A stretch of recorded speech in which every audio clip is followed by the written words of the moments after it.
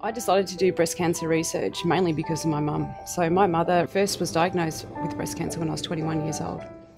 One of the hard things about being a breast cancer researcher, I think, for me, is the fact that I couldn't help my mum. So by the time I became a qualified breast cancer researcher and had an idea about what was going on within my mum's body with her breast cancer metastasis, so the time when the breast cancer has spread to all parts of your body, there was nothing I could do and nothing that science could do. And that was really hard knowing that.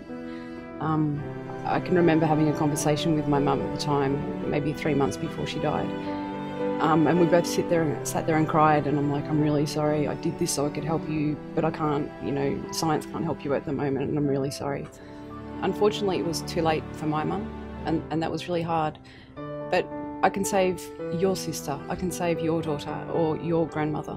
So with your support, I can continue this research and make sure, hopefully, that we one day will live in a world free of breast cancer.